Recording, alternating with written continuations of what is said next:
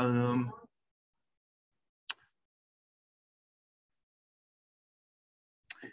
into the next life with Drew and me. Okay.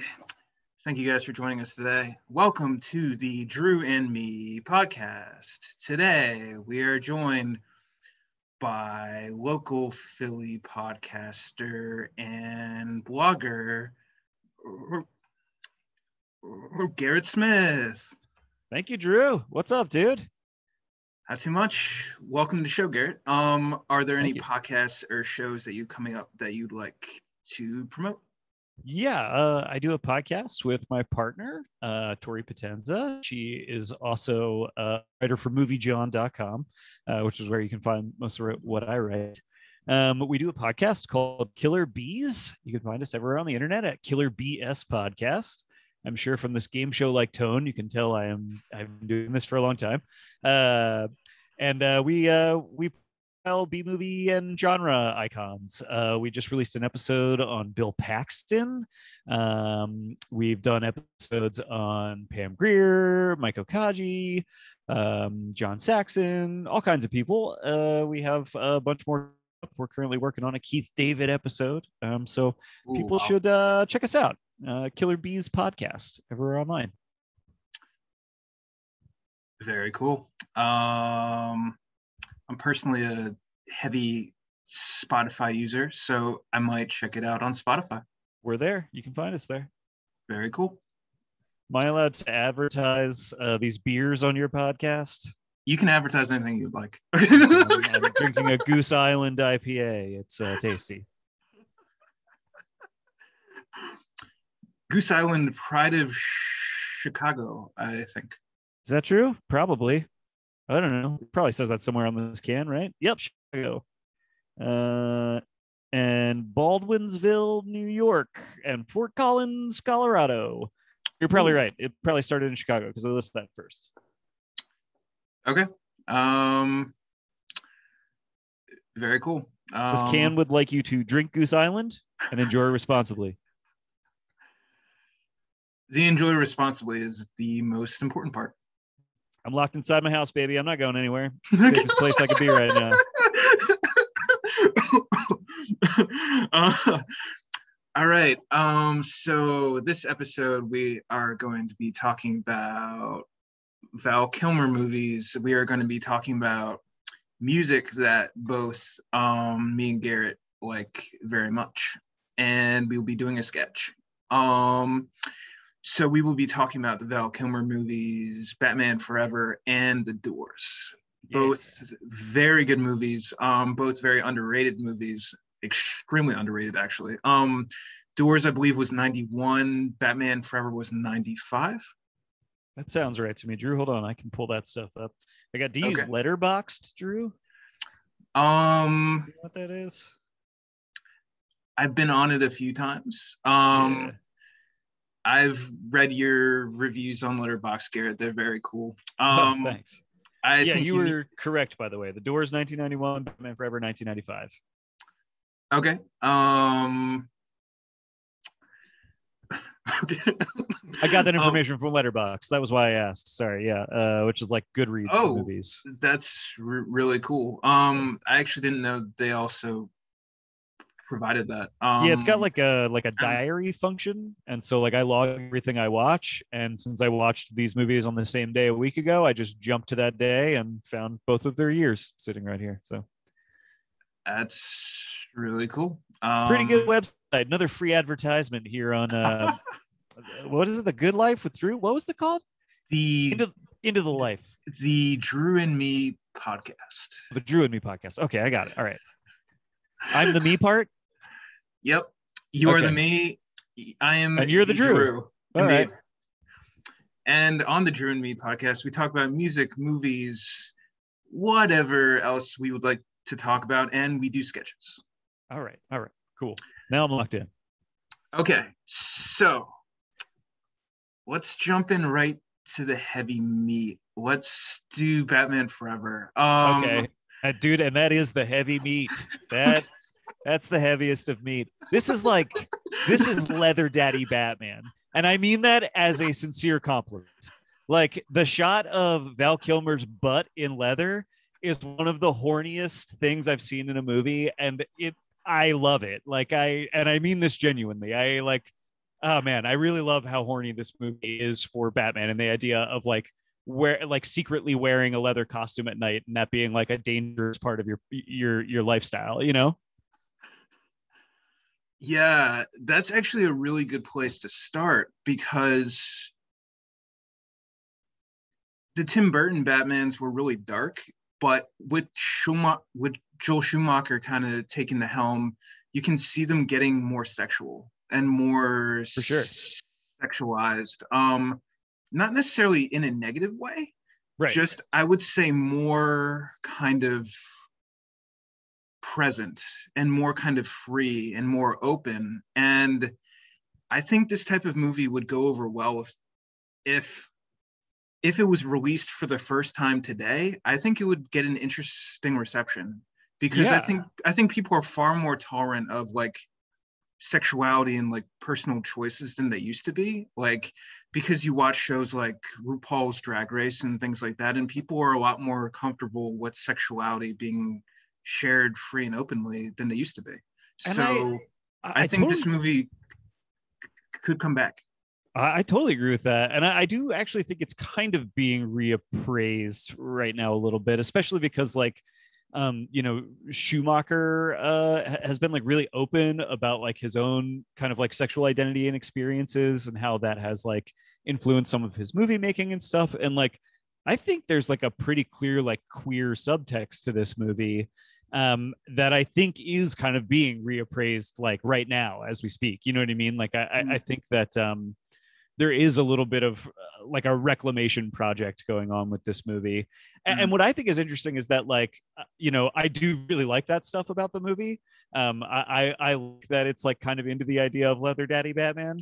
But like, I also think that like, it's a good movie that like for a long time was considered like a bad movie, but like, I actually think the performances are really good in this movie.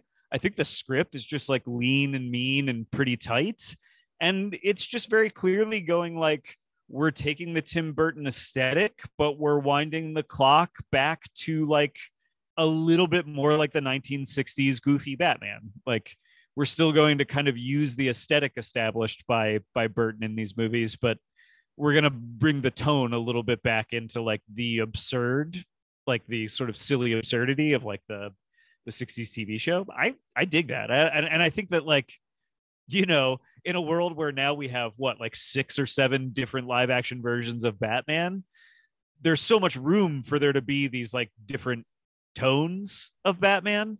Yeah. When I think at the time it was like, they've done him wrong. They've done something wrong to Batman, Yeah.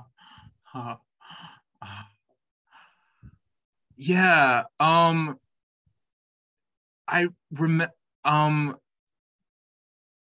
I remember seeing this movie in the theater. This was maybe one of the first movies I saw in the movie theater. Yeah, I was 4. My parents probably shouldn't have brought me. Okay.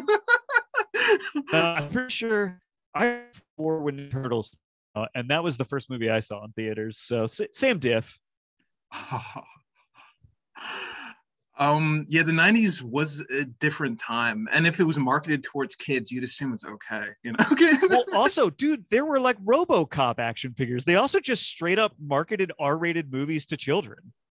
Yeah, that's a really good point, Garrett. And that was something I was thinking about yesterday. If you were to rate this today with how sexualized it is. Yeah. I think it would at least get is it a PG-13 movie? I guess I think don't know. PG-13. It would definitely at least be PG-13. So you think it might go full R though? I don't know that it has enough maybe on screen for it to get the R rating. Maybe a light R. In today's culture, with like how rampant,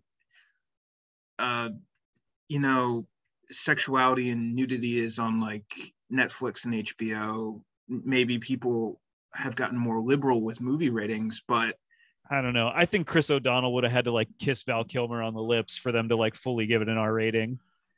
Yeah. No. in rewatching this like yesterday, I was really surprised with how sexual Definitely.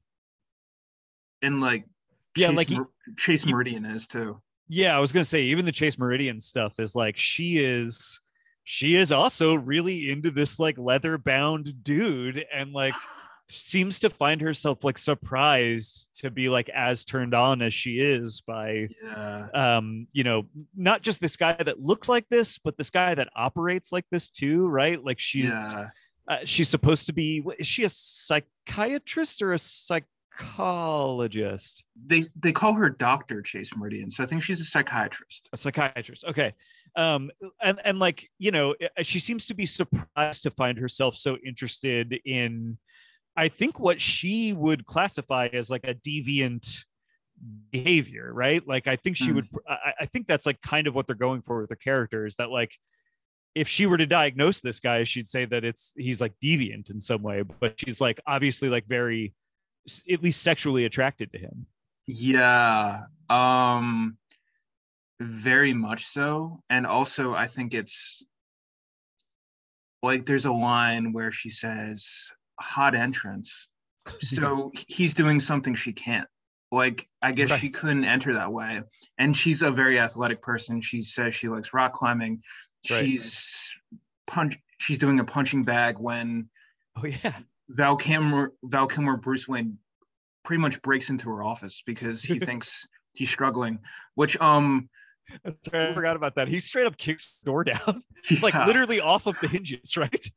yeah, like, and she's like, "You can afford to buy me a new door," which is like, yeah, he I can. do I do like that she's not like, man, you just fully kicked my door off of its hinges. I wonder if the leather daddy that I've been seeking. You know what I mean? Like, how do you not put these things together? Hmm. You know what? I didn't think about it that way, but she she's definitely a hardcore character, Yes, and I think Chase Meridian deserved more of an arc in the Batman canon because I think she's really interesting. totally. Like in general, like I'm sure there are. I don't know a ton about DC. I've read like a fair share of Batman, but I'm not like a huge. I don't read comics regularly, so there are tons of arcs that I've not read. So maybe Chase Meridian has that arc, and I don't know it, but I'm not even really familiar with that character name outside of this movie, really. Um, Same. and Yeah, they don't give her a lot to do. I mean, it's like it is the yeah, shame of this Batman franchise outside of Batman Returns, which we can talk about in a second. The female characters really are like underserved by this iteration of the Batman franchise, I think, except Batman Returns, which really is a Catwoman movie and is a really fucking good Catwoman movie and has like a lot of interesting stuff for Michelle Pfeiffer to do. So yeah. I do think that movie does well by its like main female protagonist. This movie, not so much. Yeah, in this movie. She's kind of just an accessory to Bruce Wayne, which and Catwoman is her own thing, like completely. Yeah. In Batman Returns, she is her own thing. She is independent.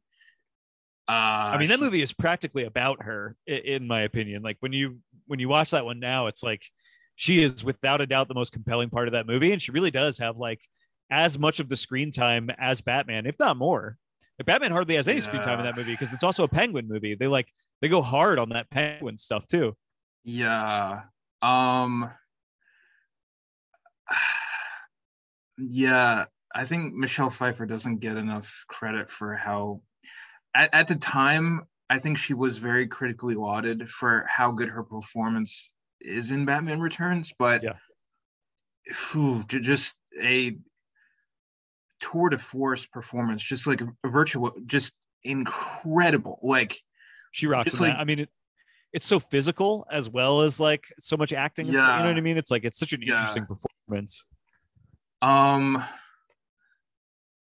I remember watching an interview with Tim Burton, and he said that what really impressed him about Michelle Pfeiffer is when she had to swallow a bird and she had a bird inside her mouth for I think it was like 7 seconds. And he said that really impressed him. Yeah, that So is wild. if you impress Tim Burton, you've done something right because Yeah, if you've impressed Tim Burton, you've swallowed a bird in front of him. That's the kind of thing that impresses Tim Burton. That is right in line with that dude.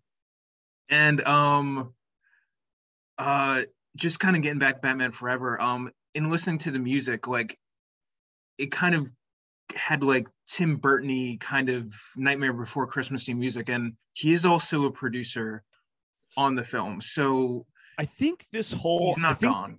I think even through Batman and Robin, I think they're all Tim Burton produced. They're all meant to be part of the same kind of canon or movie universe. Yeah.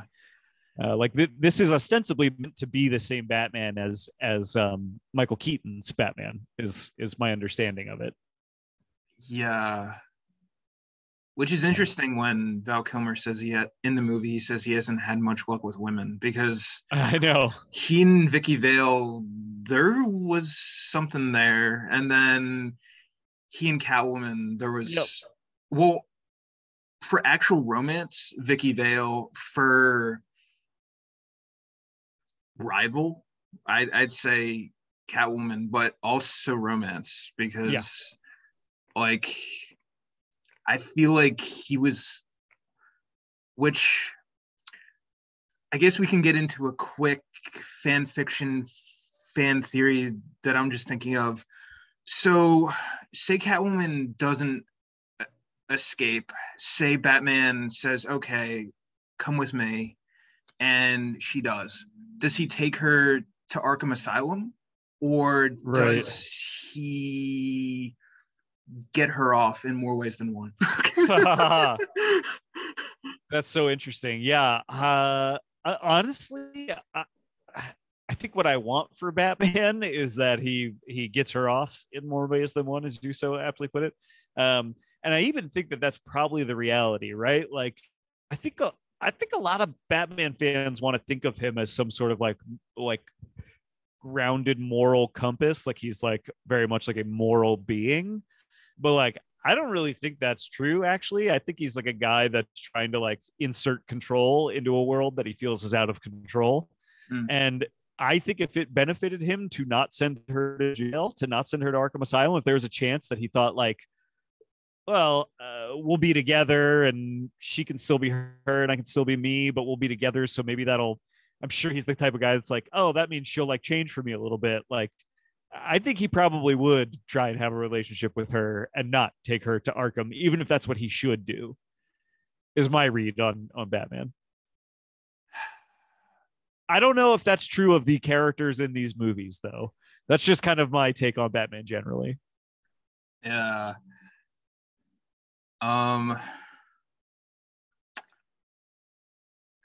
Yeah. If you look at Batman and Robin, kind of Poison Ivy, I guess she dies. Like, yeah, it's not really clear, but right. I guess Schwarzenegger comes in, he freezes her, she's frozen for all eternity. I guess that's what happens, which that's a morbid ending. Like, that is a dark ending. Like, you want a dark Batman ending? There you go. Right. Yeah, that's also that's an interesting version of what do they call that? Fridging, where they like kill a female character to motivate a male character. They literally fridge Poison Ivy in that movie. They just freeze her. Oh man. Um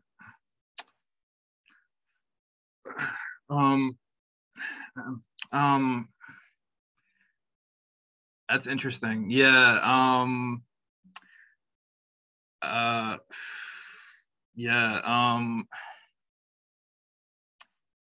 Growing up, I also really liked the TV show Batman Beyond, and I was watching an episode recently, a Mr. Freeze episode, and it talked about, it's called The Meltdown, and there's a female doctor who tries to give Mr. Freeze a new body, and he freezes her eventually, and he kills her. So it happened again.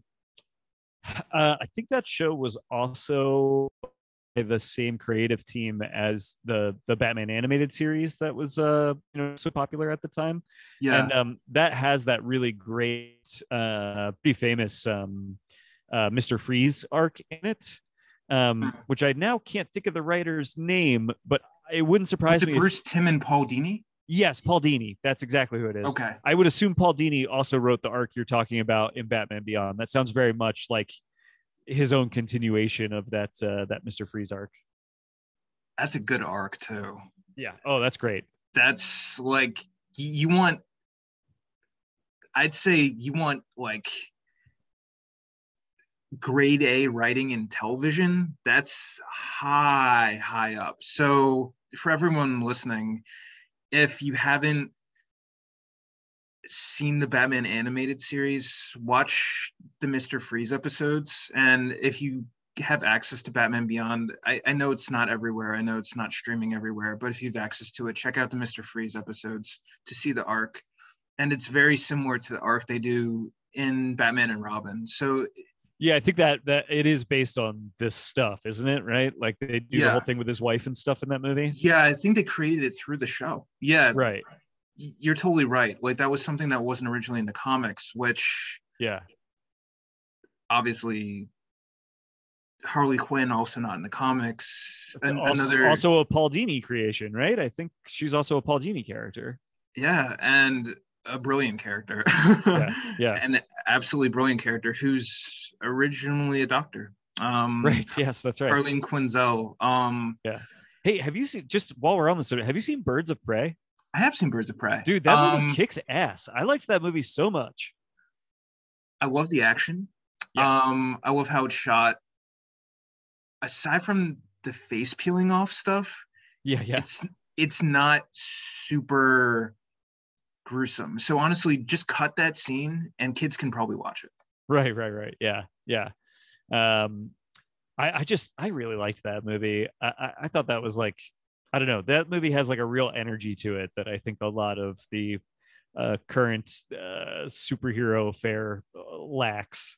I don't even know how to describe that beyond that, but there's something really fun and entertaining about that movie. It has a lot of style. And that's something that Shazam did too. And I also really liked Shazam. Had a lot of style. Shazam was cool. Kind of lighthearted with deep messages.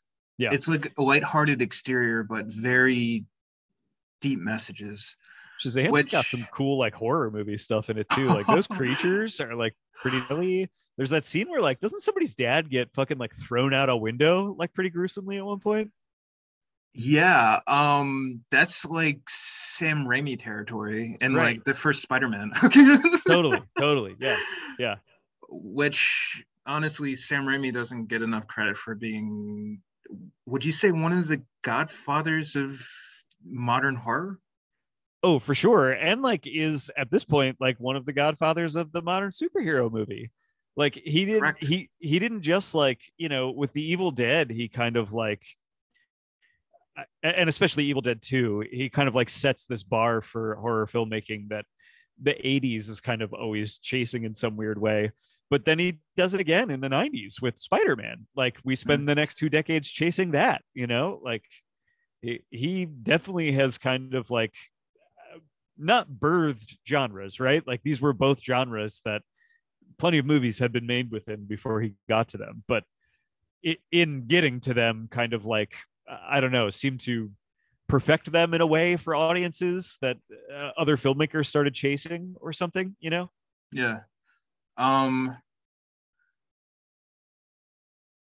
Yeah, like action, horror, and superhero all mixed into one. Like the first Spider-Man with the Tobey Maguire Spider-Man, like that's a really different kind of superhero movie. And I think it resets the bar for what they are. Like I think Superman and Batman are the bar prior to that movie. And then that movie kind of like resets the bar again and people stop, because for a while, I mean, there is a 90s Fantastic Four movie produced by Roger Corman that is not good. It's fun and funny to watch, but it's not great. You know, and like, you know, people just like, by the time we got Batman and Robin, people were like, well, what are we doing with this shit? It's like it's goofy, chintzy crap. And with movies would follow in those footsteps, and eventually we'd get to the MCU off of that stuff. Yeah.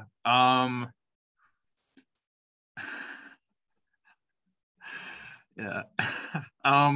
No, but uh something that you get in Schumacher movies that you get in Raimi movies is you get really good dialogue. Oh Um yeah, and it's usually really funny. And I really like, especially like you were suggesting, like the scenes between Chase and Bruce. I think are like they have a pretty fun, like interesting, flirty dynamic. I think that Kilmer is great in this movie.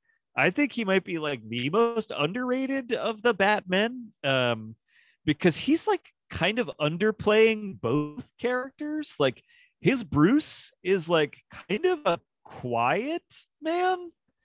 Um, he doesn't seem to like speak much, and unless he really has something to say. And then his Batman is not I'm Batman. He's not like groveling. He's not like giving a full performance. He's really kind of also sort of just reserved yeah.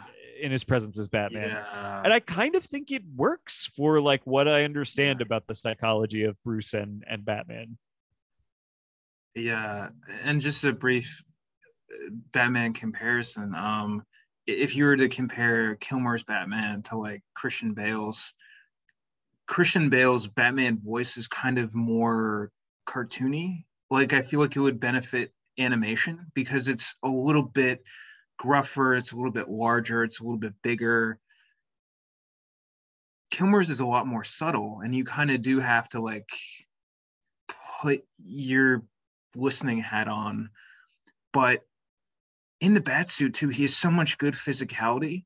And I know on the audio commentary to Batman and Robin, and honestly, with a lot of people, it depends on the day, but that was the commentary for the George Clooney movie, but Schumacher said Kilmer was his favorite Batman. Oh wow. So Yeah. that's interesting. Well, And I feel like to your point, like uh Christian Bale's version of the character, of both characters, is performative. His version of Bruce is performative. His version of Bruce is he's performing this like playboy millionaire that he thinks people A want to see, but B also sort of further disguises his identity, right? Like the more like a playboy he acts, the less people assume that he's Batman, I think is part of the idea.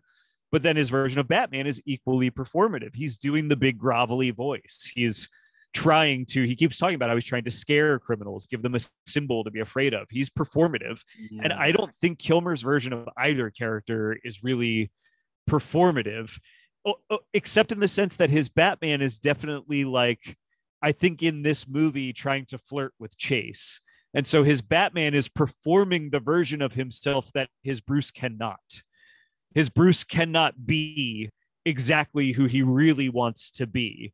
His Bruce is holding him back from being with someone like Chase. His Batman, as Batman, he gets to perform as the man that Chase wants and is interested in. And so I guess in that sense, it's like performative, but it's all rooted in this more kind of traumatized psychology, I think. Hmm.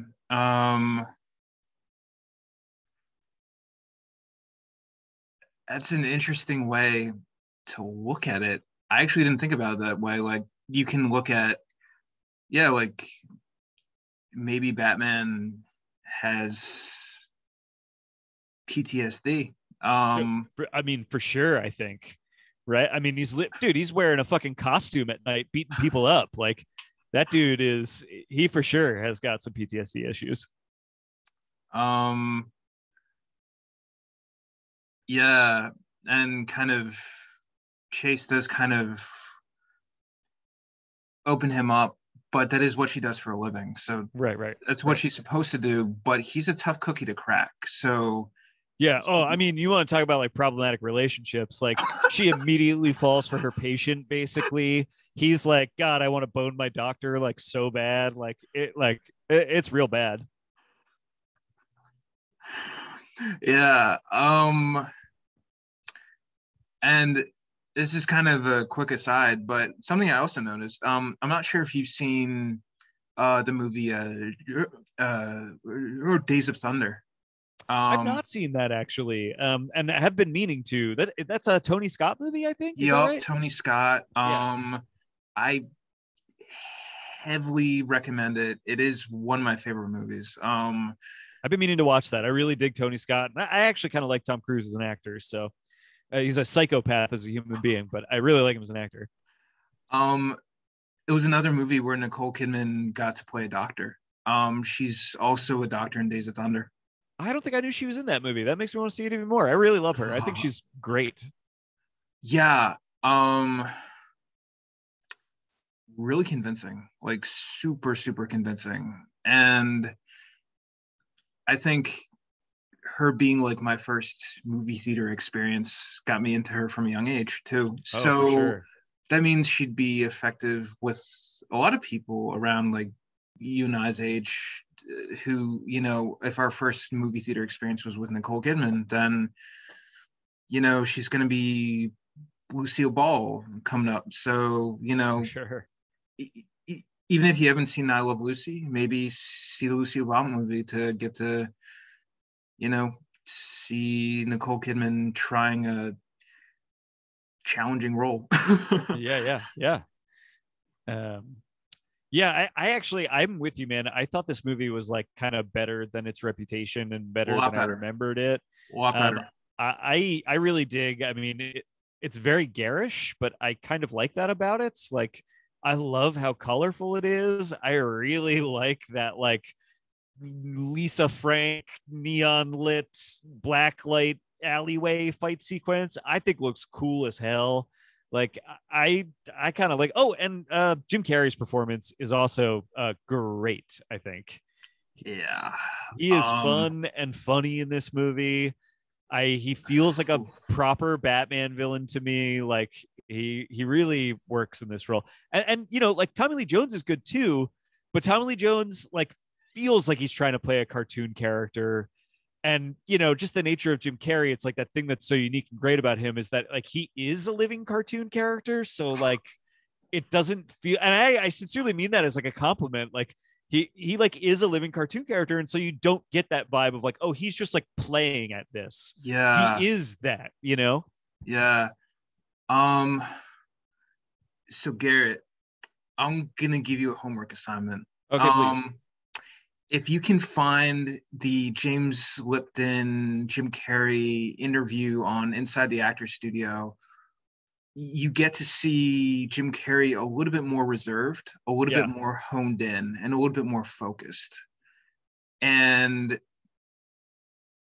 it's a treat to watch. And yeah, he takes you through how he created some of his characters, but he's also like a lot more focused and kind of reserved, which in an interview I heard someone say on set, like Jim will read a book or something. Like he won't right. necessarily be like on like 24/7. Like he'll take some time to like Oh, I mean, read a I book or something. for sure. I mean, I think to do what he does requires a certain amount of energy that you couldn't actually put out all the time, right? Like he's legitimately clowning in like a classic sense of that word. Yeah. And I think that requires a lot of energy and talent. So it makes sense to me that I guess he's not like actually a clown. You know what I mean? That he's Mm, that's like a performative side. I think he's yeah. terrific in this movie. Mm. Um, I completely agree, and um, I'm surprised he didn't work with Schumacher on any more projects because this was a very good performance from him. And Hold on, Drew. Would it surprise you to know? I think I'm right about this. Give me 1 second. I think okay. he did make one other movie with Joel Schumacher. Oh, I apologize for not getting that information correct. I'm sorry. No. Because it's going to blow your mind when I tell you the title. You're going to be like, I do remember that was a movie. And you're going to be like, I did not know. Yes, I'm correct. The Number 23. Do you remember Ooh, that movie? No. You don't remember it at all, right? No. Okay. It's like a weird like horror adjacent movie where Jim Carrey starts going crazy because he keeps seeing the number 23 everywhere, and it must mean something. So he did in fact work with him again in a movie that I don't think many people like. It's not a well regarded film. Maybe another Bring It Back candidate, or give another look. If it's available on streaming services, Yeah. You could rent it. It's probably worth a rent. If you're a Carrey fan, if you're a Schumacher fan, Yes. probably worth a rent. Now, I haven't seen it, so I don't know how Schumacher it gets, but I don't remember this movie very well, if at all. So I would suspect that means it either doesn't get very Schumachery at all, or it just isn't terribly successful at it. But like Raimi, Schumacher does have a bit of a horror pedigree with the Lost Boys. Yeah, for sure. Oh, what's that other? Yeah, I mean, he did an adaptation of Phantom of the Opera as well. But 8mm is the movie I'm thinking of, which is like kind of a horror movie in its own way too. Yeah, he definitely has a bit of that pedigree going on. That's cool. Oh, Flatliners too. I forgot he's Flatliners. That's really cool. Would you recommend Flatliners? Yeah, Flatliners is like definitely like a fun of its era movie, I think. And that cast is I think very fun to watch, especially now. That's awesome. Julia Roberts was in that, correct? Is she in Flatliners? I'm bad at this sometimes. I'm like, I think so. Some of these movies, it's been like so long since I've seen them that I have a little trouble with. Hold on. Who I can think of in that movie is Sutherland. Oh. Yeah, Kiefer Sutherland. Yes, you're right. Gotcha. Julia Roberts, Kevin Bacon, William Baldwin, Oliver Platt. Yeah. Yeah, That's I don't know how I cast. forgot Julia Roberts is in that. Kiefer Sutherland and Kevin Bacon is who I was thinking of. Wow. Yeah. Flatliners was kind of one I always missed, which I think because came out in 1990, I think got an R rating, so probably a little bit too adult. And then if it came on TV, I didn't like talk about it with any friends or anything. So it was never really a movie that I actively pursued, but it was something that I have heard mentioned in film circles. I'm kind of a horror junkie, so I'm usually in the bag for that stuff anyway. It's like it's not always great to trust me on a recommendation on those because I'm like, if it's a horror movie, I'm like, yeah, 3 stars, I love it. Like but I think that one, I don't know, that movie is a time and place movie, but a good one. It's like a time capsule that I enjoy. I got you. So we're just about to get into the sketch portion. Okay, all right. Which should be fun, but just to talk about one of your old podcasts briefly. Yeah. On the I Like to Movie podcast with you and Dan Scully, you guys did look at Reanimator, correct? Oh yeah, yeah. That movie really freaked me out. Like, did it? Did you so much? Did you see it when you were younger? Did you see it recently? Or no? I saw it a few years ago, and I think I watched it in conjunction with listening to the podcast. Yeah. So and it freaked you out? Yeah. Well, it's just like it's so downtrodden and it's so dark and it's so bleak, and like I really don't like the way doctors are portrayed in that movie. Or yeah, they're nuts in that movie. Yeah, right. They're mad scientists more than they are doctors, right? Like that's like. to give it credit, it is a good 80s. Would you consider it to be a creature feature? Yeah, kind of. I think I would call it like a splatter movie, maybe. Mm, Like it's in the tradition of like the Evil Dead movies, where it's like mm. we just got lots of goopy blood. We're pulling arms off of people and throwing them across the room, and blood's like shooting out of like it's like in a cannon, like uh splatter, gore. Yeah, yeah.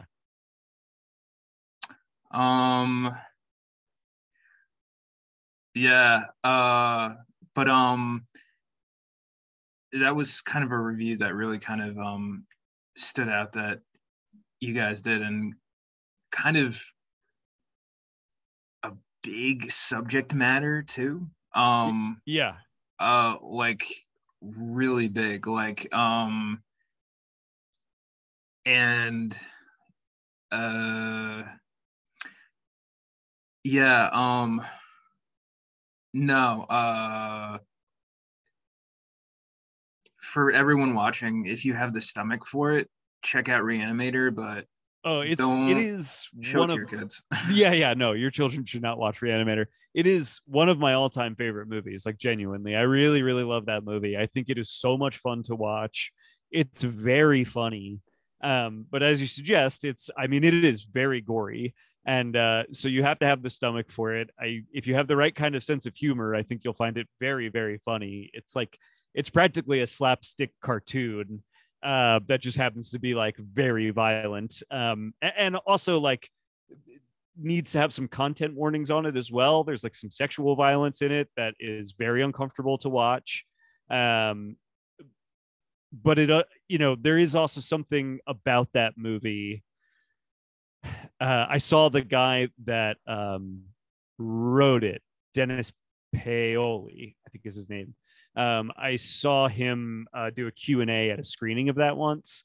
And he talked a lot about like sort of some of the thematic work that he was trying to do in talking about like basically like the bourgeois versus like the proletariat, and what that movie is trying to maybe say about some of those power structures and dynamics that I do think are in that movie. But I also think you probably are mostly going to look at it and go like, holy shit, that guy's head popped off of his shoulders. And I kind of like it, but that's like what I love about that movie is that it's like it's Yeah, doing both of those things.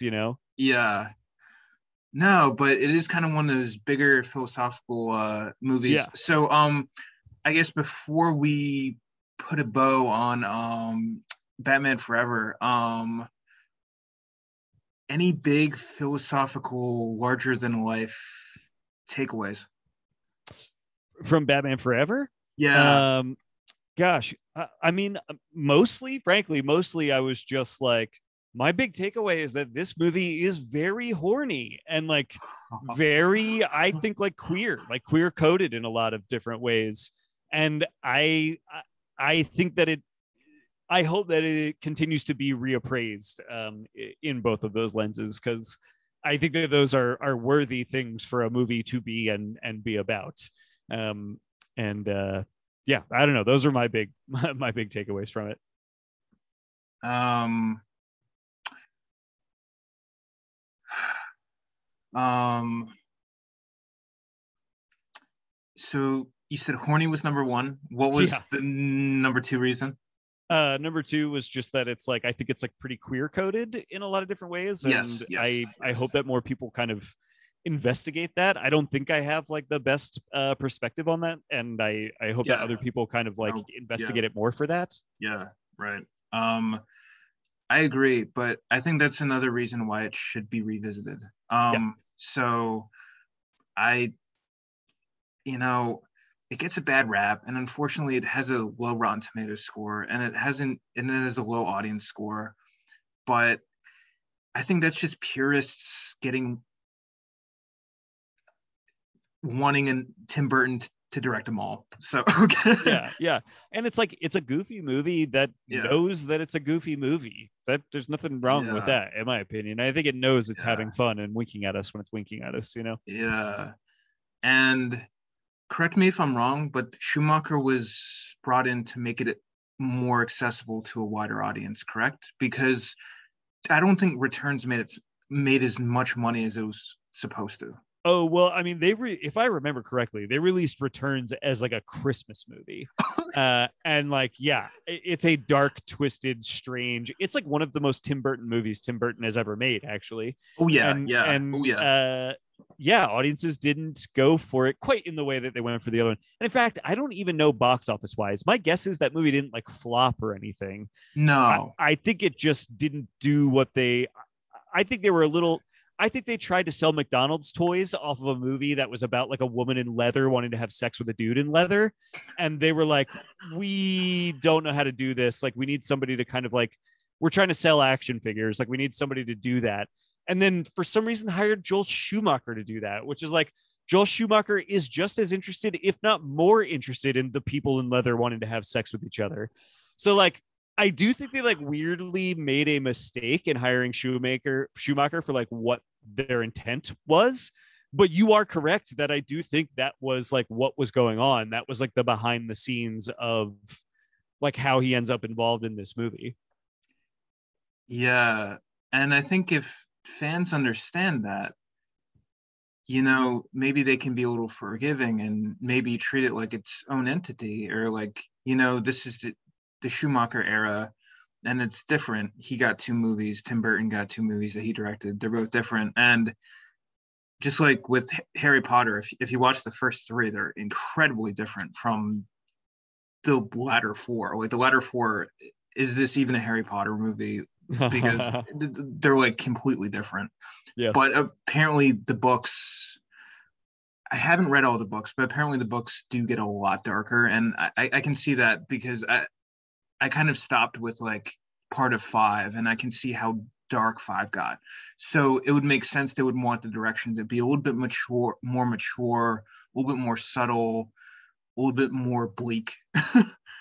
Yeah, I think the thing that everybody always talks about with those books is they were meant to kind of grow with the audience that started on them, That's a good point.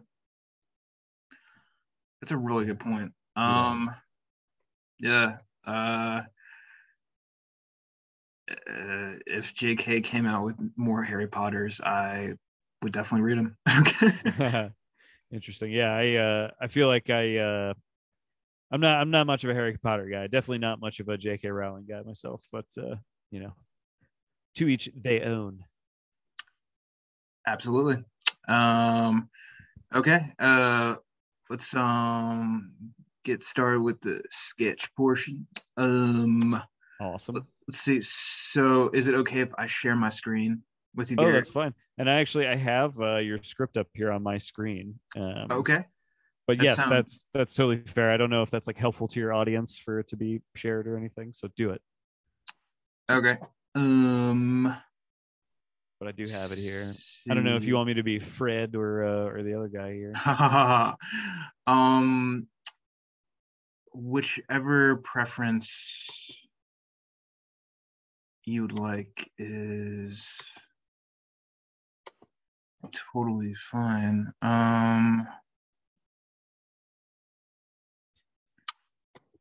Does not matter to me. Okay. Let's take a look.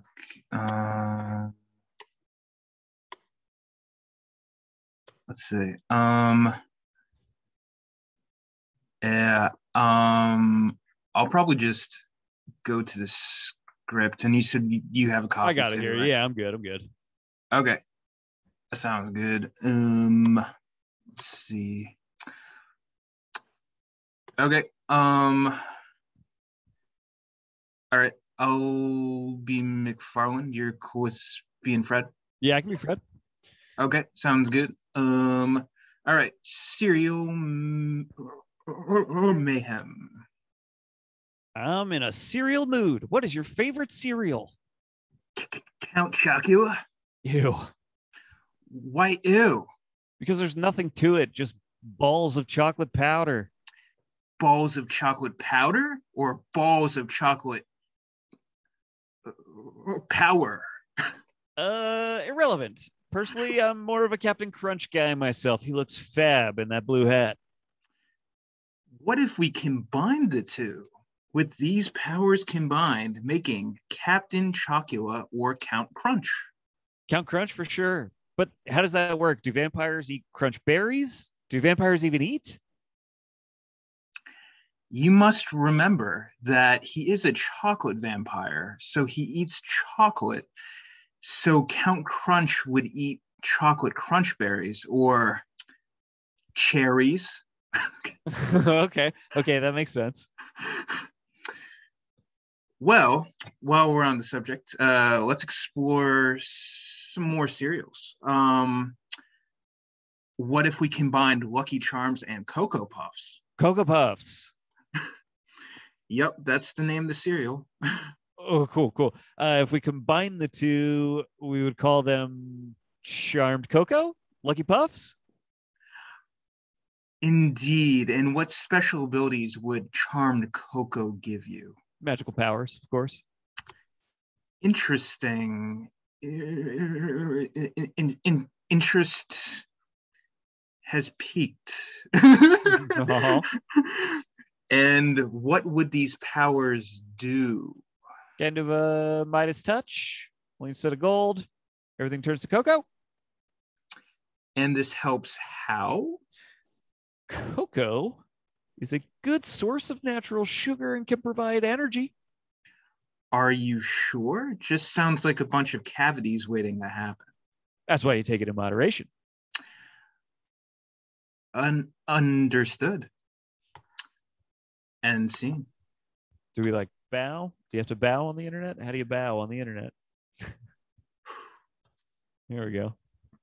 And no, for everyone listening,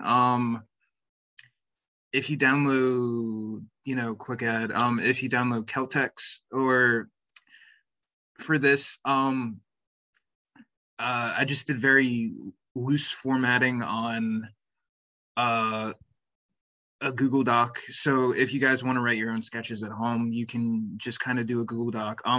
There's more proper formatting that I didn't go into. Like there's slug lines and like interior, exterior, and cut to and stage direction and what the camera's doing. And there is more to it, but no, you don't need any of that to be able to like perform it like we just did, right? Like you can get a sense of like who your characters are and what you want them to sound like just from kind of putting that on the page like you did. Yeah, it's definitely a good place to start. But for all of our fledgling writers out there, all formal is the way to go for submitting. So if you submit sketch packets, yeah, definitely formal, interior, exterior, whole 9 yards. But Celtex. Oh yeah, go ahead. Oh, but Celtex is a very good free software to format. Sometimes it's hard to transfer the Celtex files, but it's a very good free formatting software or writing software. And it's pretty it's pretty easy these days to Google a good example of like what a script looks like for something like this.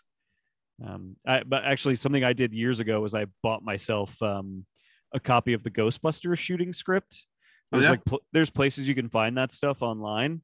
And I don't remember how much I spent on it, like $10 or something. And you get the script and it's a great example. You can do it, just pick a favorite movie and Google the script for it and try and find it. And it'll just give you a great example of like what that stuff actually looks like on the page. Yeah, it's another great way to interact with movies. If you guys listening at home like to interact with movies, just kind of reading it from a script, you can see what the actors get to read. Yeah. Well, and even if you're trying to write your own sketch or something, it's it's a good way to just look at what that stuff in a full proper formatting kind of looks like, Yeah. uh, you're totally right. I've gone on uh, uh, uh, uh, IMSDB, and it's a really good source for looking at film scripts in particular. The 50-50 script, in original draft, 50-50, Seth Rogen, Joseph Gordon-Levitt, Oh Anna yeah. Kendrick. It's a good early draft of that movie Mm. was on IMSDB or still there, and that was a really cool experience, kind of reading that. Is there another free online source where you'd recommend looking up scripts? I don't know actually. I just have. I'm a. Last time I did that was like a decade ago, and I just went to Google and found somewhere that had like a, as you're suggesting, like a database of them, and they usually are like earlier versions of drafts too. Seems to be what's usually available. Um, but yeah, no, I don't know of any off the top of my head. Mm, um, um, yeah, I might have to do some more research and investigate, but usually IMSDB is a pretty safe bet, and I think it's legal too. So um, don't quote me on that, Sure, yeah. but uh, it's probably okay. But obviously do your due diligence, do your research, be as careful as possible. So it's always good to be careful with whatever you look at on the internet. Just be aware of where it is coming from. Okay, that was a good PSA. Let's let's talk about music. Yes. So Garrett and I both selected 5 songs that we like very much that we're currently into. Um, what is your first song for Uh, you, Garrett? what did I give you first? I think I gave you a King Gizzard and the Lizard Wizard song, right? Yeah. Okay, Mars for the Rich. okay. King Gizzard and the Lizard. What do you do? Do you just like talk about your songs a little bit? I don't know how you do this on your show. Um, it honestly kind of varies. Okay. Uh, Usually, I like to start with where was the place where you were, where you got really into the song? Like, were you listening to it in a particular place? So this band, King Gizzard and the Lizard Wizard, are like a psych rock band from Australia. I think they're very popular right now. Mm, I found them on Spotify, just like listening to, Spotify. I actually kind of like Spotify's algorithm. It's like one of the only algorithms on the internet that I think functions the way I would want an algorithm to. And I got, they just like popped up on a playlist. I dug a couple of their tracks. I started listening to them. And this was all basically during like at the beginning of the pandemic when I was stuck at home for the first time. It was like we all got stuck at home. Um, Me and my partner had just started renting a house together. We got, stuck at home in this in the pandemic. And I don't know, I got really into them and their output is crazy. I think they've released 3 albums this year already. Their output is absolutely wild, and every album sounds pretty different from the rest. And this song is from the only album they've ever made that is just fully a heavy metal album. They're not a heavy metal band, but they just made a heavy metal album that's really good. And that heavy metal album is essentially just like a climate change awareness album. Like every song is about like, hey, like the planet is dying and rapidly, and we need to do something about that. And Mars for the Rich is kind of a tongue-in-cheek song about rich people are probably going to leave the planet and go to Mars and leave the rest of us here to burn alive, which is a very heavy metal thing to write a song about. And it's got a great riff. I really love good guitar riffs. It's got a great central riff. It's like my favorite song on that album. I just think this song rocks. I love this song. In listening to it, I was very reminded uh, uh, of of Wolf Mother. Oh, sure. Uh, let's see, Woman and Joker and the Thief, two great Wolf Mother songs. I definitely got a Wolf Mothery type vibe. Yeah, I can hear that. Uh, Yeah, this is like I would say atypical of what they normally sound like. This is the mm, only album they made that sounds like this, but I really, really dig it. I would say if people are listening to this and they put that on and go like, "What the hell? I don't like this," just try a different album. They have other albums that sound entirely different from this. um, um, let's see. Yeah. No. I could see it being very good driving music.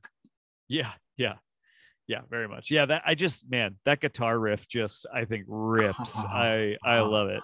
And I really like the way he like kind of bellows the vocals. I think sounds pretty nice. Yeah, I'm really into this track in particular. I love a Mm, good riff, man. A good riff does it for me every time. mm, um, um, yeah. Having a good opening riff, like not part of my list today, but the Strokes usually hit it out of the park with opening riffs. Like, Totally you know, catchy as hell, man. Like really, really catchy guitar riffs. yeah, just like takes you in immediately. Yeah, Really solid, really resonate. Julian Casablancas and the other members of the band and the music producers really know what they're doing for the Strokes yeah, because their songs are all beautifully put together. yeah. um, yeah. What do you do? You want me to keep going through my songs, or do we go back and forth? Um, I think probably back and forth's okay. All right. Is that okay with you? Yeah, that's fine. That's great. Okay. Let's see. Um, so one of the ones I picked was a Queen song. Don't Stop Me Now. Love this song, man. Um, Probably my favorite Queen song. Uh, the vocals really do it for me. I really like the verses. And just like that "Don't Stop Me Now" hook, like is so incredible and it's so big. And Dude, it's like I love the way this song starts as like a ballad. Like it's that slow piano roll and he's singing as beautifully as he's ever sang. And then the "Don't Stop Me Now." And you're like, and it feels like it's about to break into something, but it doesn't. It's "Don't Stop Me Now." And then he does another one, and then we're having a good time. Like I love the way that just builds. It's so good. It is so much fun. It just like explodes from there. It's great. yeah, yeah, yeah. Yeah. Uh when I get together with like a bunch of my college friends, there'll be a song we all like sing along to sometimes, and like on a road trip we were on, we sang along to it, and I think it's in the credits sequence of Bohemian Rhapsody. Probably. I did not see that movie, but that Uh, sounds right. uh, Check it out. All right. All right. I mean, what this song reminds me of actually, movie wise, is Shaun of the Dead. Um, the Have not seen it. Oh, dude, highly recommend. Shaun of the Dead's a Okay. great movie. And there is a sequence where the movie builds to all the characters being trapped in a bar together as a zombie invasion is happening. And so the bar is kind of their safe space as the zombies are trying to break in. And just as things are really starting to get bad, the power comes back on. And as the power comes back on, that means the jukebox also comes back on. And so this song starts playing. And because it's a British movie, they do a bunch of jokes of kill the queen, because they need to turn the queen off on the jukebox because it's too loud. Mm. And then they're trying to beat zombies off of them with pool cues, but they start doing it to the beat of the song. So it's they're just like to the beat of the song, just kind of like beating zombies with sticks. It's fun. I love it.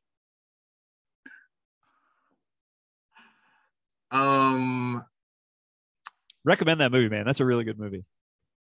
I think Edgar Wright is a brilliant director. Totally agree. Scott Pilgrim is one of my favorite movies. Hell yeah, man. Really great. Yeah. He's doing things really differently. I'm with you, man. I know. I'm with you. That guy's on another wavelength, and it is a treasure to see a new movie by him every time. What would your second song be? Okay. So this is a song by Keith Emerson called "I'm a Man." Okay. So Keith Emerson, if people don't recognize that name, he's one of the members of Emerson, Lake and Palmer, who are like a prog rock band from like the 70s, I guess was maybe when they were really big. The reason I put the song on this list is because it's from a movie called Nighthawks, which is a movie that stars Sylvester Stallone and Billy D. Williams as buddy cops. And they are searching for this terrorist played by Rutger Hauer. And the terrorist name is Wolfgar. And this is a cocaine-fueled New York action movie. You can very much tell that the actors are deep into a cocaine binge, like halfway through this movie. And there is a great scene that I just thought was incredible, that I have watched on YouTube over and over and over again since seeing this movie, where Billy D. Williams and Sylvester Stallone go to a club because they've been told that Wolfgar always like shacks up with a woman everywhere he goes. So they think if they go to this club, they'll maybe find him trying to flirt with a woman. And they do. Wolfgar is there dancing at the club. And this song, "I'm a Man," is what's playing in the background. And it's an incredible song. It's very much a Keith Emerson song. It's got all these really weird noises in it. It builds in all these like weird directions with these crazy sounds. And the scene is literally just a minute of Sylvester Stallone and Rutger Hauer staring at each other from across the club back and forth. The camera just cuts back and forth over and over and over again as these dudes just stare at each other for like a full minute. And then finally Wolfgar turns to pull a gun on Stallone, and Stallone screams, "Wolfgar!" And then they both just start shooting at each other from across the club. It's fucking incredible. I don't know why I like it so much. I just think it's got this like really incredible energy. There's all these great neon lights, which is something I love in movies, in the club. I really love that scene. I really love this song. It's a very unique circumstance to be describing why I like a song, but I highly recommend people Google the nightclub scene from Nighthawks. It's awesome. Cool. Anything Billy D. Williams is in is usually pretty solid. I gotta say, I wish that this movie gave him more to do in particular. Okay. He's like a little bit sidelined by the movie, I think. Okay. He is fun in it, and it's fun to watch him and Stallone as like a buddy cop duo. Yeah. I do think if I tried to sell you on the movie as, hey, it's a Stallone Billy D. Williams buddy cop movie, you'd watch it and be disappointed because it's not like totally good at doing that. But that is like what it's doing and trying to go for. No, I think buddy cop movies is a very underrated genre. And this is one that like I had never heard of before. I don't think it's like, a very popular movie. I don't think this is one that has kind of like stood the test of time. People have kind of forgotten about this movie. I only found it because we did Rutger Hauer on our podcast, cool. on Killer Bees. Cool. And I just really liked this. I was really taken with this movie. It's totally a B movie, but it's a really fun one. Mm, let's see. That's awesome. Yeah. Um, and uh, not to spoil anything, but Rutger Hauer, he's in Blade Runner, correct? Yes, yeah, he's he's the famous replicant Mm, from Blade Runner. uh, I can't think of his character's name now all of a sudden, but yeah, he's the Tears in the Rain speech mm, is him. mm, Yeah, he's a great actor. He's like a Dutch actor, I think. mm. Yeah, definitely seems very authentic. In the movie, legitimately or menacing. Okay. Oh yeah, he's fantastic in that movie, and that's a lot of what his career was. Once we started watching his movies and stuff, he played like menacing villains pretty frequently. Yeah. Uh yeah, I think I've seen some of his later work. I'll have to check him out and uh yeah, yeah, I agree. I think he's an actor that there's definitely um he's one of those that deserves a closer look. Yeah. What's your next song, man? Um I would say say um uh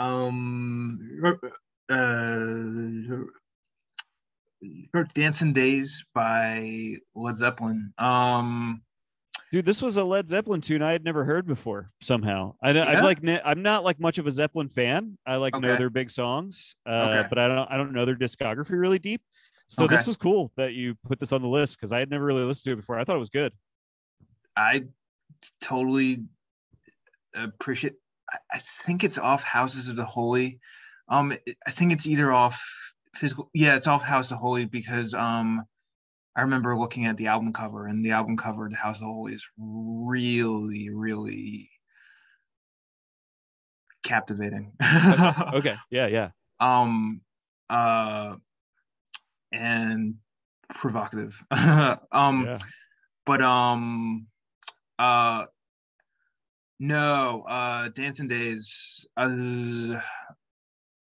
My favorite, yeah. My favorite Led Zeppelin song. Uh, like you were saying before, with like guitar riffs. Just a great riff to kind of take you into it, to kind of set the stage for the rest of the song. So it already gets stuff going, it gets the adrenaline pumping, it gets the energy going, and then Robert Plant just excels mightily with that vocal, and he just nails the choruses, and the song kind of progresses, and it kind of builds, and it crescendos at parts, and it's you know I'd say it's a near perfect song, like, to be honest with you. For how it's composed and for what it is, it does it really well. And Led Zeppelin really knew how to make music, and it's just a really good um rock song, and it's kind of an anthem-ish. It kind of has an anthem-y vibe to it, even though it's not one of their bigger songs, but it's definitely one of those that you can put on and you can kind of like pick up the lyrics fairly easily, or like sing along with the choruses. Like it definitely has like chorus sing along potential. So if you're going for a long car ride, just put on some dancing days. Yeah. Dude, I'm with you. That opening riff was like caught my ear immediately. I was like, oh, this rocks. Like I was just like so in immediately. Yeah. Um, let's see. So, in the interest of time, I think we're going to probably cut this segment a little bit short, That's cool, and man. we'll just do one more song from you, and That's cool. then we'll talk about the Doors. My I guess I'll make my last recommendation. Fire Inc. is what the band is called, Okay. and the song is called Nowhere Fast. Okay. This is another one that people should look up on YouTube because it's the opening song from the movie Streets of Fire, which is a Walter Hill movie. Walter Hill directed The Warriors, is probably the thing people would know him for most. He also directed a movie called The Driver that I am a huge, huge fan of. Streets of Fire is basically what if the Warriors were a musical. It's like a gang warfare movie that is also a musical. So I guess like kind of like West Side Story, but the music is like all kind of like barroom rock. And I think Fire Inc. is probably just a band that was developed for this soundtrack specifically. And this opening number, Nowhere Fast, is electric. It is so incredible, I think. And I really think people need to look it up on YouTube because to see what Hill does in the direction and in the editing in these opening minutes of the movie is so stunning and so energetic in such an incredible way. The way the stage is framed with all of these like awesome neon signs behind the band, the way the light show and the editing works in tandem with the lights is really exciting. And then it has this really incredible moment where Willem Dafoe plays the villain in this movie. Oh yeah. And you don't this song is kind of meant to introduce you to like all of the characters in the movie over the course of it. And so as the song, but it's like it's an on-stage performance. You're watching a band perform the song, but as they're performing, this biker gang is pulling up to the club that they're performing at and sort of making their way into the club. So as the song is being performed, we keep cutting to the outside of the club and watching this biker gang kind of ride up to the club. And the leader of the gang is played by Willem Dafoe, but he's shrouded in shadow the whole time. So the whole song is kind of building to revealing the villain. And in the final seconds of the song, the lights slowly fade up on Willem Dafoe's face in the crowd. And it is one of the great villain entrances in film history, in my opinion. Like, it is such an incredible moment. There's something about his face in that moment and the way the lights come up on him and the way the song has built the energy to that reveal on his face. I love it. I think it is so electric. It's in fact so electric that the movie never lives up to the potential of this song. Like, a lot of people really love this movie. I only kind of like this movie.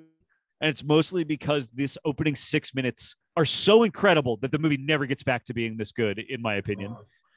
It like promises something that the movie can't fulfill, but it is so good that people should just Google it and watch it. How is listening to Nowhere Fast on its own? If you Oh, it's were to great. listen, cool. It is great. It's like it's a really, really great song. And it's I described the music as barroom rock before. That's what pretty much every other song on the soundtrack is. This one is almost like an 80s, like, I don't know, like new wave rock ballad or something. Like it's got more energy than the kind of rock you might be expecting from me describing it as barroom rock. It really works on its own. It's great. That's awesome. I'll have to check it out for sure. Okay. Highly recommend. um, yeah. Okay. So in like the last 10 to 15 minutes that we've got, let's talk about The Doors. Yeah. Directed by Oliver Stone, a very underrated director. A true craftsman. Films that have his touch are very carefully curated. They're usually very well made, well edited. Some kind of art house. Speaking of Willem Dafoe, Platoon is one of my favorite movies, and that's an excellent Oliver Stone movie. But I've actually never seen that movie, Drew. That's like one of my like shame list movies that I just have never seen. If you haven't seen it, you're in for a treat. Like, Yeah. it's wonderful, and probably my favorite Charlie Sheen performance. Oh, okay. And he's a pretty gifted actor, so like, but he really shines in Platoon. Willem Dafoe's excellent in Platoon. He's kind of an anti-hero, Yeah. Okay. kind of. And it depends on your interpretation. But Willem Dafoe and Charlie Sheen are both excellent in the movie, and John C. McGinley's in it too. He's Oh, I awesome. love him, man. He's great. um, yeah, he's a really fun actor. It's a really fun movie. It's equal parts fun, equal parts intense, but all parts well made. It's Yeah. I mean, it, that's like the energy of Oliver Stone, right? Like his movies are like, and I'm not like a huge Oliver Stone guy, but I definitely like appreciate Oliver Stone. yeah, He really does like, he is a fine craftsman. Like his movies are like really, really kind of like carefully made. yeah. Um, uh, but they're also like, yeah, I don't know. There's an energy to them, that is kind of unlike anybody else's. He's like, I would say he's like clearly like an angry person that like brings a lot of his anger into his movies, and I feel like you Mm, can kind of like feel that in his movies. mm. Which is kind of why The Doors is interesting. I think like I actually think this movie is like, I don't know. I don't feel like this movie gets talked about as much as some of his other work, and I kind of feel like there's something interesting to this movie that exists almost like outside of his other work.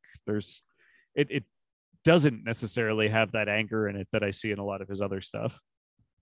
Mm. Um, yeah. Um,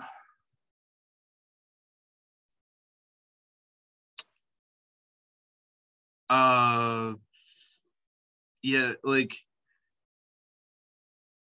in rewatching it, like this film is just kind of a journey, and it is kind of a trip. Like it's a real trip. So for like people who haven't seen it, I highly recommend you do it while watching like the while reading the Wikipedia like plot summary or something. Like, do something to catch you up, because if you're not a big concert person or a big art house person, you might not get it.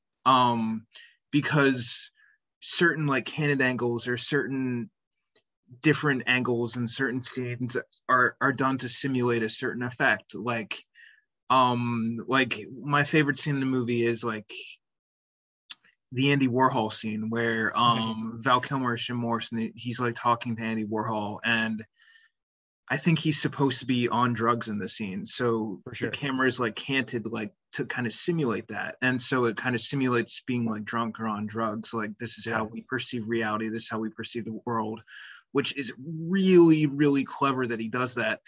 But if you don't know that's what he's going for, you'd be like, why is the camera that way? Right, right. That scene also has that great performance from uh gosh, why can't I think of his name now? Crispin Glover. Yes, Crispin Glover as Andy Warhol. Man, so I love Crispin Glover, and I couldn't think of a better person to have to, recreate Andy Warhol on camera, because he's not like, he like is doing an Andy Warhol impression, but like not really. But that also feels like exactly what I understand about Andy Warhol. Like it feels like, yeah, that like I feel like Andy would be pleased to have had someone do their own interpretation of Andy on camera, if that makes sense to my understanding of who that man was.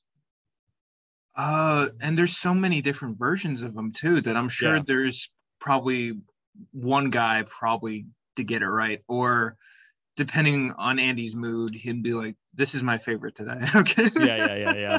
Yeah. um, no, but I love that they did that, and it's a great showcase for Andy Warhol's art too and his sensibilities. And it would make sense that him and Jim Morrison were friends, or they would understand each other, because both were clearly brilliant and both clearly saw the world really differently. So, Yeah. uh, to kind of center on Val Kilmer's performance, I'm so in love with his portrays Bruce Wayne and Batman Forever, I did like that performance a little bit more. Oh, And interesting. his Bruce Wayne is so likable. Like he's such a likable Batman, such a likable Bruce Wayne. Like there's nothing negative that I can say about that portrayal. Like just nothing Yeah. negative. But the Jim Morrison, it's super muddy. It's super tangled web. There's so much going on. And I think that's definitely like inherent to the movie, right? Like I think the movie is trying to wrestle with a sort of inherently muddy person, a person that was difficult and a person that I think operated in difficult spaces. I actually like my biggest problem with this movie was that I felt like it wanted a. I think it wanted to blame some of the women in Morrison's life for his delusions of grandeur. It had multiple women in his life yeah, kind of say, call him, the big man, like trying to inflate his ego. And yeah, it almost felt to me like it was trying to imply like, oh, see, if it weren't for the way these women tried to inflate his ego, like he might have been a more balanced person that didn't, go over the edge like this. And I'm not into that. I like it seems like this guy was a dick, like, huh, and I'm not, that huh, doesn't make him like not huh. talented. That doesn't make him not interesting. Mm, But I do think this guy was like a problematic dick, and didn't treat people in his life all that well all the time, but I do think this movie is trying to wrestle with that. I think this movie and I think that's in Kilmer's performance. I think there is recognition of that in his performance and in this movie, and the way Stone is sort of trying to paint this picture. I'm not totally on board with the way it tries to blame some of those women, in my opinion, but like I do think it's trying to wrestle with him as a very complicated individual. yeah. Yeah. The performances from the women in this movie are great. Oh yeah. Uh, I hate to be critical of female actresses, but it isn't Meg Ryan's best performance. Oh, what It, what do you think is her best performance? I'd be curious about that. What's like, where's I'd, your like go to Meg Ryan? I'd say You've Got Mail. Okay, all right, yeah, that's fair. Yeah, How about you? I don't know, man. I watched her in this movie, this Jane Campion movie called In the Cut. Haven't Which, seen it. yeah, I mean, I can't necessarily recommend this movie to people. It's a very strange movie that I don't know everybody would be into, but it's really interesting, and she is giving a very interesting performance in it that I just felt like was, I don't know, a little outside of what I understand her to kind of like be as an actress. Um, and I kind of liked that one. Um, it's interesting that this movie is kind of at the towards the tail end. I guess not the tail end, but it's in the back half of her kind of like America's sweetheart part of her career. And I think it almost seems like her casting is playing on that and maybe even trying to deconstruct some of that a little bit. Mm, I actually liked her performance in this quite a bit because of that. mm. That's interesting. And you made a really good point earlier saying that the female leads in this are very problematic, or that not that they're problematic, but that they're written in ways that they enable the Jim Morrison character. And you're not sure if that's an accurate depiction. I just found out today that there's an updated like Doors documentary. I'm not sure if you've seen it. I don't know if I'm that not. goes more into depth about it, but that's probably worth a look. Yeah. But yeah, the females in this definitely kind of enablers. And I mean, he, That's he certainly doesn't treat any of them well, really. no, no. His relationship with the Meg Ryan character ends up being like so clearly abusive by the Yeah, end. yeah. And did you catch, by the way? I thought this was very funny. I didn't notice this, and I hadn't seen this movie in a very long time. I saw this movie in college, and I think not since. The very first thing that Meg Ryan says to him when she meets him, he like is in that tree spying on her, and then comes into that balcony. Yeah, bad. Immediately like creepy guy move. Don't do that. Very bad. Never do it. Yeah. But like, he like comes down from that balcony. The very first thing that her character says to Jim Morrison is, "Don't you like doors?" That's the very first thing she says to him. I didn't catch that. Yeah. I did not catch that. That is brilliant. That really made me laugh. I was like, oh, okay. That's awesome. Yeah. I just thought that was like an interesting piece of writing, Yeah. There's no way that's not done with some kind of intent. Yeah. And a Stone movie, I'm sure you're right. Like there's so much care put in, and it's so big. Like it's such a big, like his movies are so big. Like, oh, this movie is huge. Actually, I thought, Drew, you made a great point earlier about this movie being a journey. To me, the most remarkable thing about this movie, because I do think there's like, I have some problems with, again, like kind of the way it's telling some of Morrison's story. And I do think the movie kind of aggrandizes Morrison a little bit. Like it treats Morrison like he's like some kind of like almost like, God like guru figure. And I'm not totally into that read on him myself. But so that aside, to me, the most remarkable thing about this movie, and to your point about it being such a journey, is that you watch this movie and it is a long movie that takes you through what feels like this huge, incredible expanse of time. And then he's dead. And you find out that like all of this took place over like 3 years in this young man's life, like what feels like such a long, huge, like this would be any other rock star's whole career is like 3 years in this dude's life. And then he fucking dies. Like it's like, and to me, that was like remarkable. And I think that is actually what Stone is kind of like driving at in this movie. And the way that he crafted and constructed this movie was to make it feel like this very long, winding period of growth and peaks and valleys, and only for you to at the end realize like, oh, I don't know how I would have survived that either. Like if I went through all of that in 3 years of my life, like I don't know how I would have survived it either, And I kind of think that that's the journey he's trying to take us on, like truly how powerful and unwieldy this life was for this young man, I don't know if that makes any sense.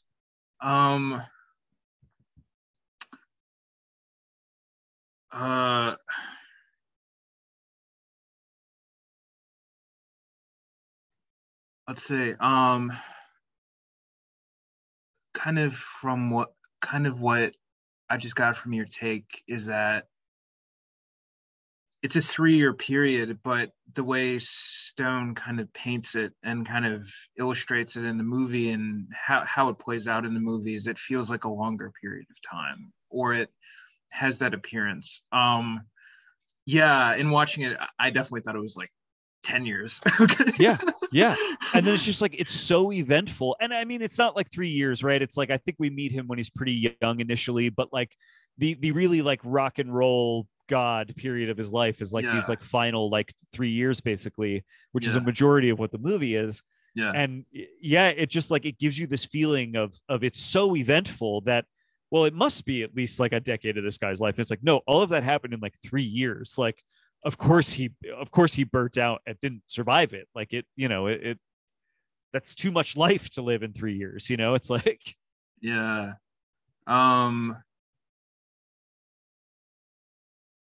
I agree. And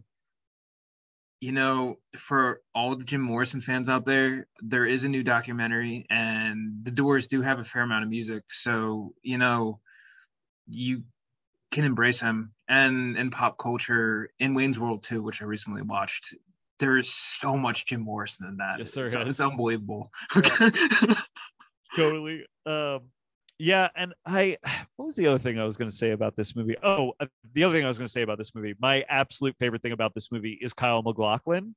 He's a terrific actor. He's a terrific actor. Yeah. Totally agree, man. I love him. And I mean, I'm not afraid to say it here. Like, I don't know that I've ever been as sexually attracted to someone as him with long hair in this movie, as this like incredible musician who is, in my opinion, like clearly smarter than Jim, like clearly has like a better head on his shoulders and a better kind of worldview than Jim does. And like, I mostly spent this viewing of the movie being like, oh, I know why I don't like this movie. I would rather be watching the movie about this guy. Like, I don't give a shit about Jim. Jim's like an asshole. I would rather watch a movie about this, in my opinion, much sexier rock god who seems like he's like smarter and more talented and interesting than Jim ever was. Mm. It's interesting because I'm not sure if they got along in real life either. Right. Like, I kind of get the impression not, right? That yeah, that one of the things the movie is dancing around is that like these guys I don't actually think got along. Like they shared a creative pursuit that they were both they found a good creative partner in each other, but pretty quickly realized that they were yeah. oil and water as personalities. Mm. Um, yeah. Yeah, and I think the keyboardist, I think he did some stuff for VH1 or he's done some documentary type stuff. So Mm. if you're interested in the keyboardist, I think he still is living. Oh, And okay. there is stuff on them. There is stuff on him, so you can go deeper. And no, anything Kyle MacLachlan, very good. He's awesome. Blue Velvet, Sisterhood, Traveling Pants too. You know, Yes, is a great actor. He is totally a agree. phenomenal actor. Um, okay. Just before we wrap up, I do want to say that for my favorite part of the movie, it was probably how good the music is, Oh yeah. how good they explored the band in kind of a subtle and avant-garde way without having like okay like forcing them into the recording studio in every scene or something or like forcing concerts. They just kind of unfold and Yeah. okay they just kind of happen, but it does explore the music pretty thoroughly. um and they do like the big hits, like they do Light My Fire, they do Break On Through, Riders on the Storm. So you Some good know. B-sides throughout too though, right? Like that's one of the great things about the movie, I think, is that it's scored almost exclusively with their music. That's awesome. I think there's like a few tracks that are not them, but it's like almost all their music. And it's a nice reminder of like how expansive their catalog was and how interesting, because like their music is great. I do really like their music. Yeah. And some really different songs like uh uh Touch Me. And yeah, so Mm-hmm. they do have like some good range, some good versatility. But yeah, if I'm not sure if he's still directing, but Oliver Stone, if you're listening, make another music movie. I thought Yeah. he hit it. I thought he hit it out of the park with this movie. Oh, and I really thought he did a good job. the music scenes in particular, I think, are like really incredible. I mean, there are some really extended concert scenes in this. And I feel like most music movies do not spend so much time in their concert scenes, Right. and they're really great in this movie, I think. Yeah, and because of the number of extras, concert scenes are hard to film. Oh yeah. Dude, I was thinking about that through this whole movie. I was like, every one of these concert scenes is so fucking big, and it just seems like this movie must have been a huge production. Yeah. Um. Yeah. Um. And the film deserves more credit, and of course, Val Kilmer, excellent in this, excellent in Batman Forever, a great actor. Yeah. He Uh, really, Drew, this was great because he's not a guy that I thought about as one of my favorites. And okay, just kind of rewatching just these two movies, I was like, oh, you know what? Maybe I don't appreciate him enough because he's really terrific in both of these movies. yeah. Um, yeah. Very good in Top Gun too. So Yeah, yeah. I'm not sure if there would be an homage or a reference to him in the new one. The new one when it comes out. But they should, because he's great. His character was awesome. Well, I told you about this off the air, and we might as well like let your listeners know. But he just produced a documentary about himself that I premiere soon, I think, or maybe it was just at the Cannes Film Festival, maybe. And it's comprised of like a ton of home video footage that he shot himself, because apparently he had like a video camera, like a home video camera, like in the very early days of that being a consumer product. And so he's been like filming himself since he was like a teenager, basically. And so he took all that footage and turned it into a documentary about himself. And he, of course, now very tragically suffered greatly from throat cancer, which he is making his way to the other side of, but he has fully lost his voice. Due to throat cancer. So, the documentary also serves as a kind of, here's who I have been as an artist, and here's who I am now, and here's what I'm hoping to do with the remainder of my career, what it will be. And I'm very interested in that. That sounds good. I'm looking forward to seeing that. It's called Val. People are curious. Yeah. Check out Val. Check out Val Kilmer's movie library. The Saint, Willow, Top Gun, Real Genius. Remember Real Genius? Yeah. he's a real genius in that one. A real one.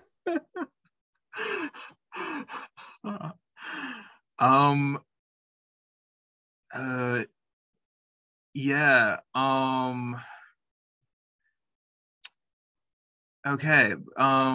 Everyone, thank you for watching. Thank you for listening. This has been the Drew and Me podcast. Thank you, Garrett Smith, for being on the show. And what's that name of your podcast one more time? It's a Killer Bees podcast. That's Killer BS podcast everywhere on the internet.